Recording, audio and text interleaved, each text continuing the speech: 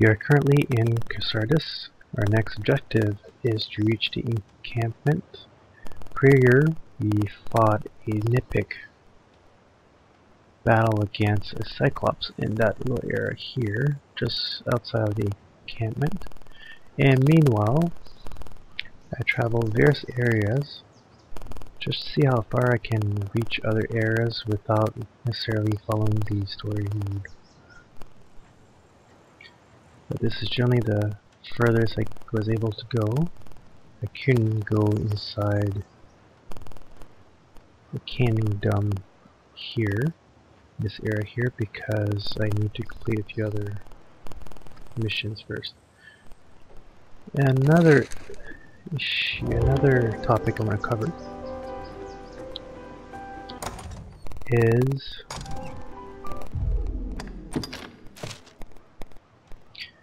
the equipment. So if you look at my character, which represent a Half-Orc, it's wearing a type of really neat armor, and this one is called the Vagabond armor, which is more or less a partial chest plate, followed with the lion spine, which is covering the arm length, with the lion's head near the fist is located, and he's also wearing a tiara of enlightenment. Now these items, they're DLC items that were given to you as part of the Dark Arisen. So if you're playing just a standard original Dragon's Dogma, you won't receive these items. These come by default as when you purchase the Dark Arisen. It's like an extended expansion version of the original. So there are many other features like this, and these items here, you find them in your box, in your storage, when you go to the inn. And here is my other character. He's supposed to represent a Melf character, and he's wearing this Ruminator's monocle. It looks silly, but the specs on it's pretty nice. So, oh, and he also is wearing this Wavery cloth,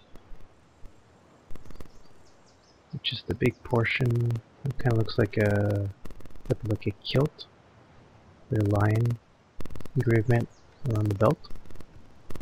Now these items have really good stats for when you begin.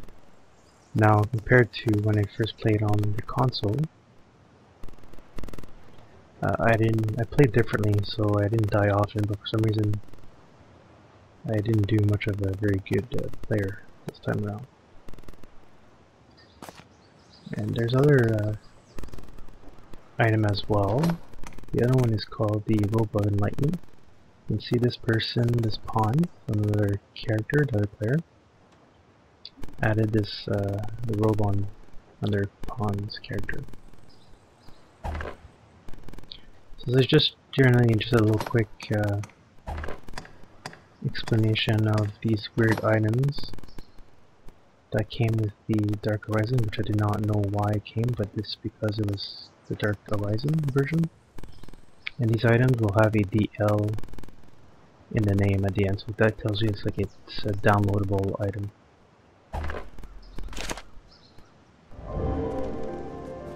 So let's head to the encampment.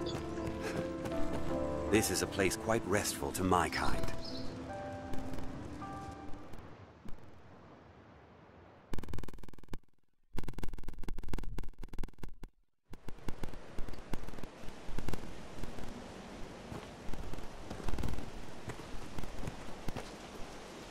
Went around and got an extra party to my team.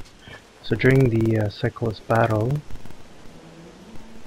you're able to unleash a pawn that was part of your mission in order to show that you're worthy as a Arisen. Goblin! Plants of all kind grow at the tree's feet, like So many verdant children. I'll aid you with bow fire! Now if you're not wearing a shield and a sword, you can pretty much just use your fist and fight them off. What I thought was funny is without a shield, well without any of the Careful! A any goblin! swords, you can also give them a nice little kick. Blows to the head work well! See, just like that. I will protect you. Did it! And I find it looks kind of neat with the armor. That when you're fighting them off, it looks like it would actually hurt them a lot. Careful! A goblin! What's this? So as we reach the encampment, we'll be doing the next mission, next objective. I'm just going to equip some items.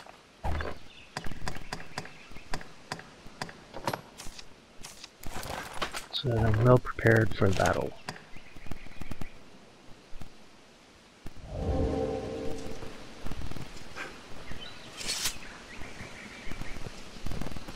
Endeavor to be ever calm in battle. Bide your time, then strike. Yeah, you can hear the goblins on the beach side. The Yeah, safest small on the encampment. roads.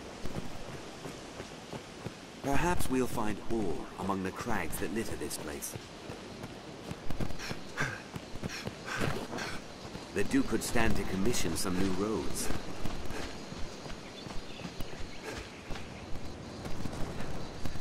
Well sturdy, this place.